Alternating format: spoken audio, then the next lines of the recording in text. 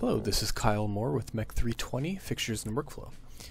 So we did a project where we took a 3D printed Roadster with a whole bunch of pieces, as you can see in this picture here, and we combined them into only 5 pieces while keeping the general aesthetic of the Roadster intact, as you can see in this model here. We did this because we're going to be assembling this Roadster with a UR robot, and we are also going to be using the 8 steps of fixturing, which are input, locate, fixture, constrain, operate, unfixture, output, and reset. So let's get started. So here you can see the UR robot that we're using, and you can also see the feeding systems that we have created to simulate an automated manufacturing process. So here we are inputting the pieces into there and locating them, so they will slide down to the same position every time. The wheels are work in progress, but we did end up getting it to work here. And so now that we have input those and located them, the robot knows exactly where they are because we have pre-programmed the robot to our specific system here. So it's going to pick them up here.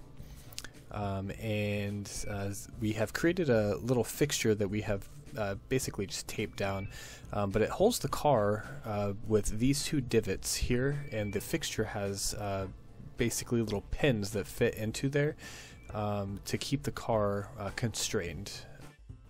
So to continue on, now it's going to pick up the wheels, and we have it to where these wheels will self-locate with the it's almost like a V shape that it gets put into here, you can see.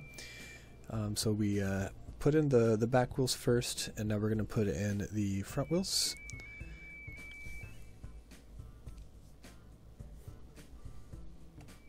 And same thing, it is self-centering.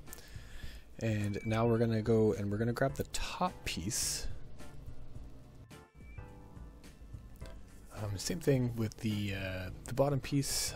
It has already been located and input, and so we're going to put it on, and then it's going to grab it. So there is the unfixture, the output,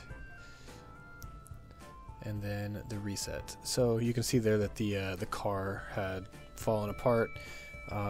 We tried to use some double-sided tape, but we couldn't get it to stay in with the parameters that we had. But yeah, I hope you liked the video. Thank you for watching.